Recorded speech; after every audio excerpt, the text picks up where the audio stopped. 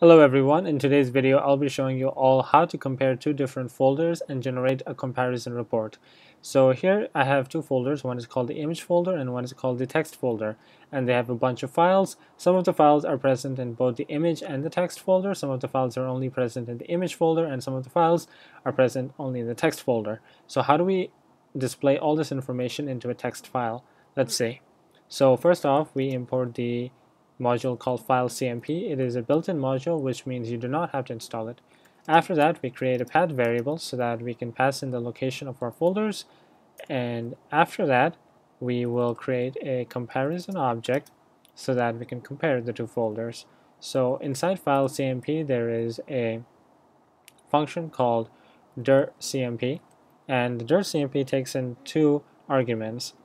The two arguments are which folders are we comparing. So we're comparing image and text. So let's pass in the path of the image and text folders. So path plus image, comma, path plus text.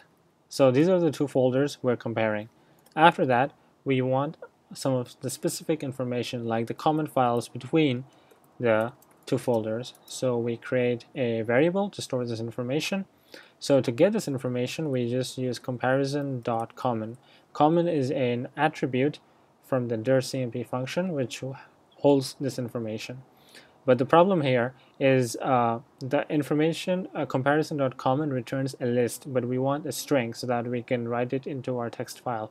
So to convert it from a list to a string, we will use the join function. And we need to tell it what do we join the different elements with. So I'm going to join the elements with a comma and space. So basically what the join function will do is it will take an element from the list which comparison.common generates, and then it will put a comma, space, and then take another element and join it, and then it'll repeat it again and again until there are no more elements left. So now common files variable has all the information of all the common files between the two folders. We need to just repeat it for all the files which are in image folder, all the files which are in the text folder. So for the image folders, let's call them the left only files, because as you can see, image folders on the left hand side, text folders on the right hand side. And so we do the same thing. We use a join function and we use a different attribute called left only. Now this variable will hold all the files which are only on the left folder, which is the image folder, and we do the same and we call it right only files.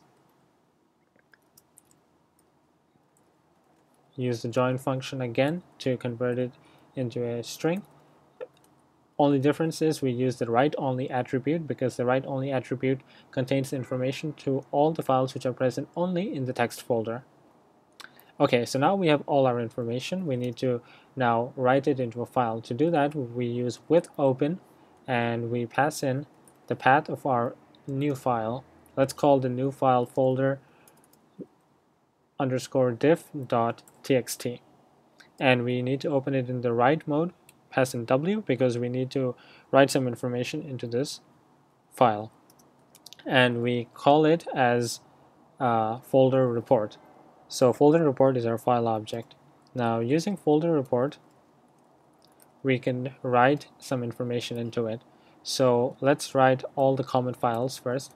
So common files colon space, put an addition operator and pass in the variable common files. So now all the common files will be displayed next to the common files. So, and we also need to pass in a new line so that all our information is not cluttered. To do that, we pass in /n.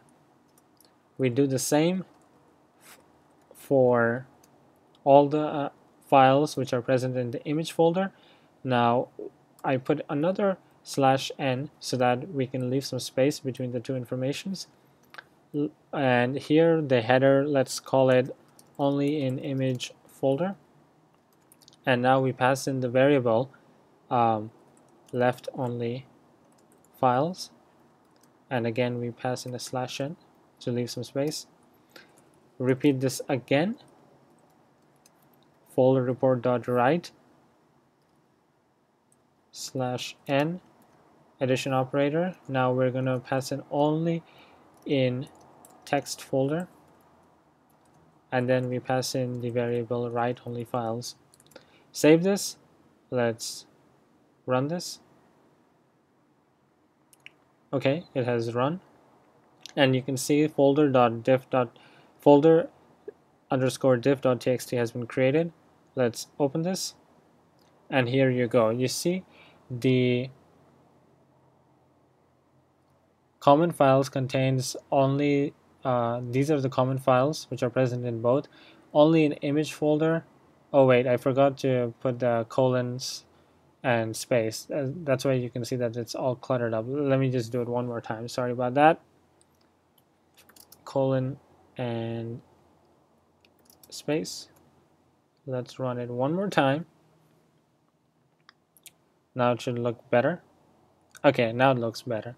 So common files, and then you have the two common files between the two folders, only in image folder. Now these two files, frog1.png, frog1.pdf, are only in the image folder, and in the text folder there are a bunch of files which are only present in the text folder. And I can actually open up the files folder to show you that you see these are the files which are only in the text folder, and these are only the files which are in the image folder. But as you can see, text underscore file underscore 1 is present in both of these folders. That's why it is present under the common files.